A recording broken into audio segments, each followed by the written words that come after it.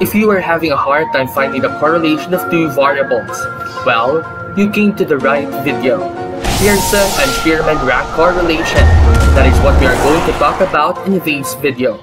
So let's get started.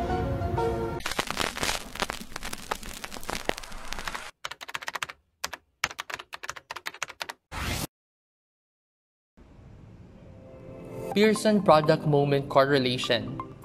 The Pearson product moment correlation is a statistic that measures linear correlation between two variables, x and y. Suppose we have this example. A researcher would like to find out the correlation between students' academic performance and attitudes towards mathematics. So we have here the problem situation, or the problem statement. Is there a significant relationship between the student's academic performance and attitudes towards mathematics?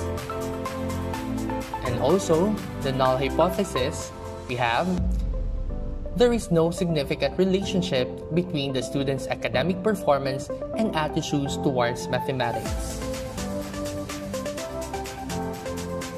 So we have here the table of the academic performance and attitudes towards mathematics with 10 respondents.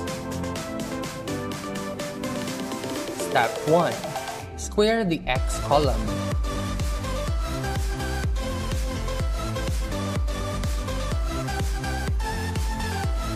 So we have here x, which represents the academic performance.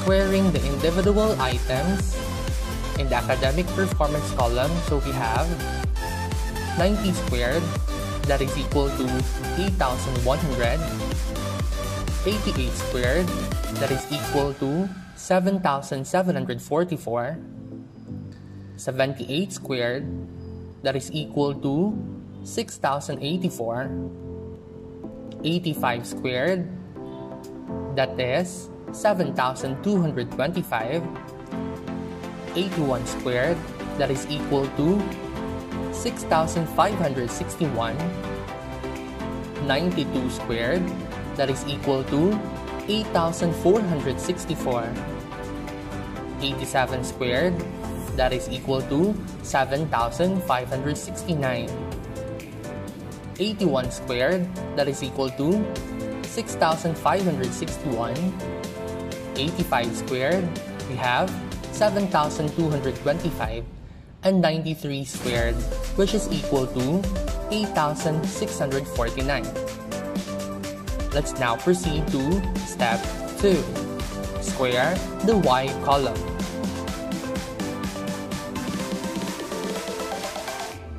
Squaring the y column, or the attitudes towards mathematics column, we have 2.21 squared, that is equal to 4.8841, 3.50 squared, we have 12.25, 1.41, that is equal to 1.9881, 2.75, that is equal to 7.5625, 4.20 squared, that is equal to 17.64, 2.25, that is equal to 5.0625, 3.75 squared, that is equal to 14.0625, 1.80 squared, we have 3.24,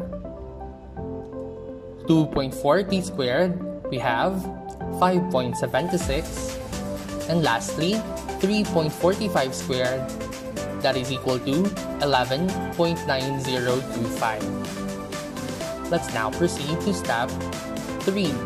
In step 3, we're going to multiply the x and the y column. So multiplying the x and the y column, which represents the academic performance for x, and y, which represents for the attitudes towards mathematics, we have 90 times 2.21, that is equal to 198.90. 88 times 3.50, we have 308. 78 times 1.41, that is equal to 273. 85 times 2.75, that is equal to 233.75.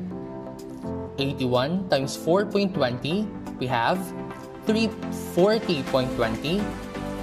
92 times 2.25, we have 207. 87 times 3.75, that is equal to 326.25. 81 times 1.80, we have 145.8. 85 times 2.40, that is equal to 204. And lastly, multiplying 93 times 3.45, that is equal to 320.85. Step 4. Get the summation of each column. So when you say summation, all you have to do is to add per column. Adding the academic performance or the X column, that is equal to 860. Getting the summation of Y or the attitudes towards mathematics column, we have 27.72. Adding all together, the X squared column, that is equal to 74,182. Getting the sum of the Y squared column, that is equal to 84.35. And getting the summation of the XY column, that is equal to 2,394.73. Step 5. Substitute into given formula. So we have here at the side, these are our answers in the previous step. In step 4, we have n is equal to 10, summation of x is equal to 860, summation of y we have 27.72, summation of x squared, which is equal to 74,182, summation of y squared, that is equal to 84.35, and summation of xy, we have 2,394.73. Substituting it in the formula, we have here, so our n is 10 times the summation of xy, which is equal to 2,394.73, minus the summation of x, which is 860, times the summation of y, which is equal to 27.72, all over the square root of 10, that is n, times the summation of x squared, we have 74,182, minus the square of the summation of x, so that is equal to the square of 860, times n, which is equal to 10 still, multiplied to the summation of y squared, that is equal to 84.35, minus the square of y, which is equal to the square of 27.72. Multiplying 10 times 2,394.73, that is equal to 23,947.3, minus the product of 860 and 27.72, that is equal to 23,839.20, all over the square root of multiplying 10 times 74,182, that is equal to 741,820, minus the square of 860, which is equal to 739,600, times 10 multiplied to 84.35, which is equal to 843.5, minus the square of 27.72, which is equal to 768.40. Simplifying the numerator, we have 23,947.3 minus 23,839.20, that is equal to 108.10. All over the square root of, simplifying the denominator, we have 741,820 minus 739,600, that is equal to 2,220.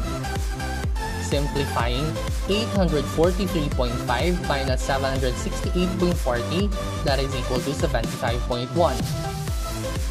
Simplifying the denominator, 2,220 times 75.1, that is equal to 166,722. Getting the square root of 166,722, that is equal to 408.32. Dividing 108.10 by 408.32, it would give us an answer of 0.26. Step 1. Press both. Step 2. Press 3 stat. Step 3. Press 2a plus bx. Step 4. Input the data in the x and y column. Take note, when you input the number, press the number and then enter. Step 5. Press the on key and shift 1. Step 6. Next thing to do is to press 3 sum. Ta-da! And these are the numbers that we are looking for.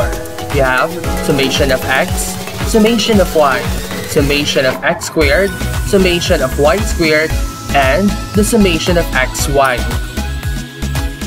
To get these values, just press on, shift 1, choose 3, then repeat. To get the value of Pearson R, press shift 1, press 5 red, then choose 3R.